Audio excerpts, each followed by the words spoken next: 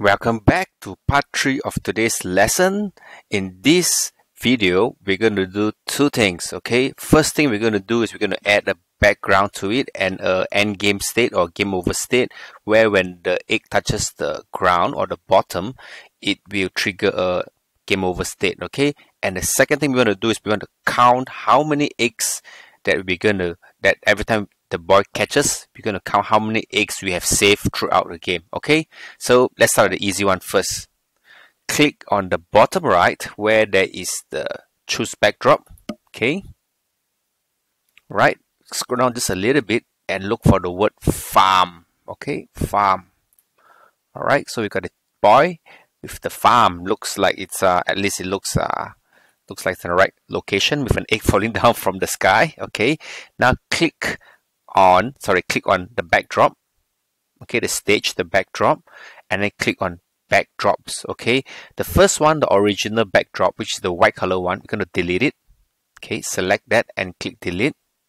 Okay, and then the farm, we're going to duplicate the existing one and we're going to call it game over. Okay, all right, so we're going to write the word text game over on the screen.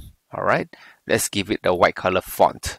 Drag it all the way to the left and there we go. Okay, GAMEOVER.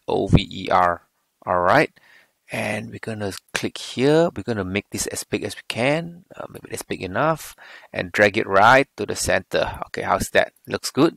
Okay, so here is the normal when you're playing the game, and if the egg hits the floor, we're gonna have the game over background. All right, great. Okay, let's go back to the egg.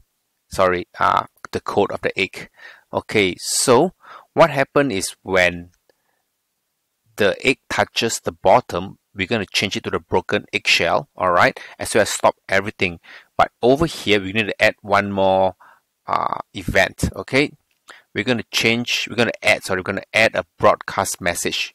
Okay, in this broadcast message, we're going to give it a new name. We're going to call it the end message. Okay, basically when it triggers, we will change the egg to the broken costume. We will broadcast an end signal. This end signal will be received by Dorian, the bottom, as well as the backdrop. Once we receive the end state, we will trigger a change of background. Okay, so now we're going to click on the stage, click on the backdrop. All right, we're going to use the when green or start is clicked, we're going to change the backdrop, switch the backdrop to the original one. So every time the game starts, you're going to start with the farm backdrop. And then the second scenario we're going to have is when I receive the end state. Okay, this basically means when this sprite or this background receive an end state, we want it to change to the game over backdrop. Okay, great. Let's give it a go. Start. Egg's gonna fall, catch the egg, no problem. Now move to the side. Bam. Game over. All right. Not too difficult. Easy to do. Basically, when we start, change it to the original background, which is the farm. And when you receive or when you have a trigger, the end trigger, we will switch to the game over state. Okay, great. Now the second thing we're gonna do is we're gonna add the eggs saved. Okay, so we're gonna come to this thing called variable here, orange color. All right, we're gonna create a new variable. Let's just call it make variable here. Let's just call it saved, SAVED, saved. Okay, all right. Okay, all right. First thing we're gonna do is we're going to define how many eggs we start the game with. We're going to start the games with 0 eggs saved. Okay, so we're going to set it here to set saved to 0. Okay, so how do we trigger every egg saved? Whenever Dorian catches an egg, we need to increase the value by 1. Okay, so here we have a function called change.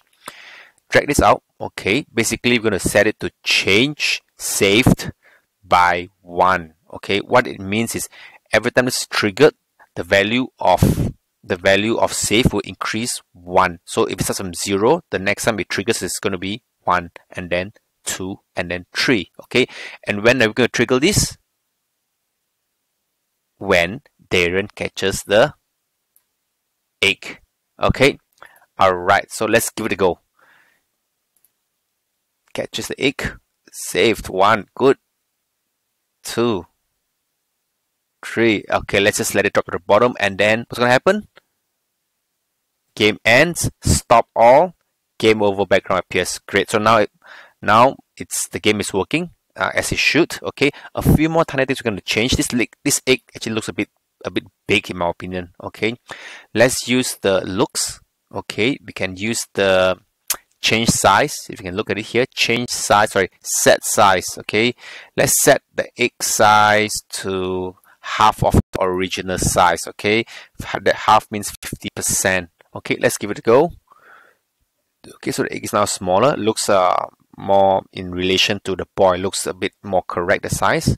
Okay, my computer is lagging again. After coding for maybe 10 minutes or 5 minutes, the browser seems to lag. Okay, all right.